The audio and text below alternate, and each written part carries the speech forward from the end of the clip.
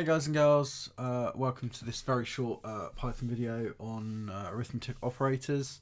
I'm going to go through them today, and by the end of this video you'll know how to do calculations in Python. So there are 7 main operators. There is plus, minus, division, multiplication.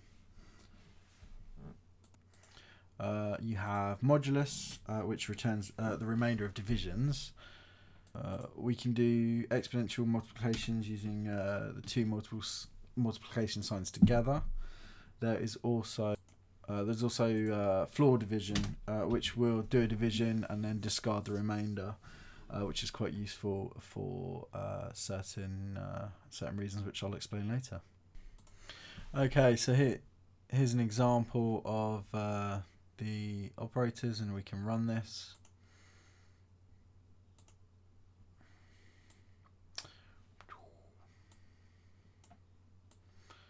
Okay, and there we go.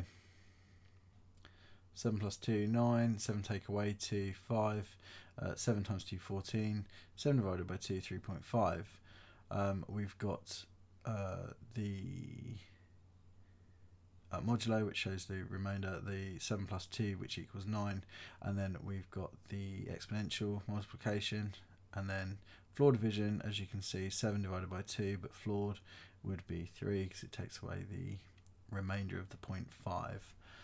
One of the major important key things to remember when doing calculations in Python is that the order of operation does matter. And what that essentially means is that multiplication and division gets performed before subtraction. Before addition or subtraction. So it's brackets basically. So the old bid maths in school, if you remember. So I'll give you an example of this now. So here's an example, and if we have a look at this line here, so this will have completely different results to this because we have got our brackets, okay, around the 1 plus 2 minus 3. So the addition and subtraction in this line will be performed first. So just try and bear that in mind. Whereas in this line, the multiplication will happen first, giving slightly different results. If I save this and run it, I'll show you that now. There we go. So some very different results there. So just try and bear that in mind whenever you're doing arithmetic in Python. Very important. And that's it for today. So that's how to do arithmetic operators in Python. The next video I'm going to be looking at using a different editor.